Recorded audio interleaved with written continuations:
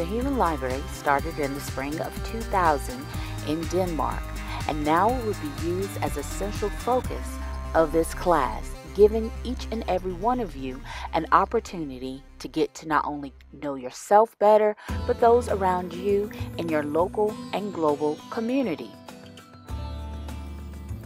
Just like any other library, except in this case, humans are the books. You'll get a lot from this experience, including growing in your own perspective as well as that of others. Hopefully, you will look at yourself through a critical lens, understanding that your life is framed by memories and experiences. For more information about human libraries, visit humanlibrary.org. Hello everyone, my name is Joshua Dillard. I'm a senior here at the University of Tennessee College of Social Work.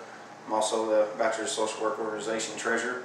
I want to elaborate on what I learned in Dr. Hall's diversity class. What I learned in Dr. Hall's diversity class was just to not look through life just by my eyes alone. Just to consider the other people that populate this world. And there's 7 billion people on this world, so there's several different vantage points to the way people view life. And me as a white northeastern Tennessee hillbilly, I have a certain view on life. I'm also a 12-year military veteran, so those types of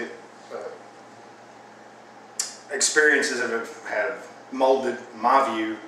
However, in the Dr. Hall's diversity class, I was able to view other races, creeds, genders, and see how they are considering the way the world is in their eyes. And as a social worker, I do think it's very important to consider other cultures and diverse opinions, to not just view life through your own eyeballs and to let others voice their opinions as well.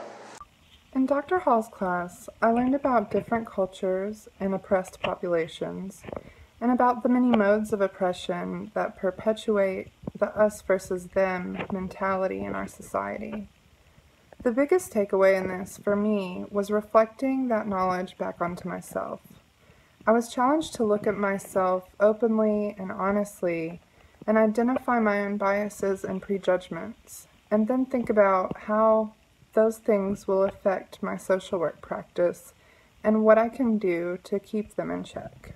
Hi, I think an important part of social work in any profession where you're working with clients and other people is knowing what your biases are. Dr. Hall's class challenges you to dig deep and learn what your biases are, and challenge you to think, why do you think the way you do? Why do you feel the way you do? And why do you react the way you do? I urge you to take Dr. Hall's class so that you can learn these preconceived notions and biases about yourself, so that you can become aware and counteract them and be productive and help people and help yourself.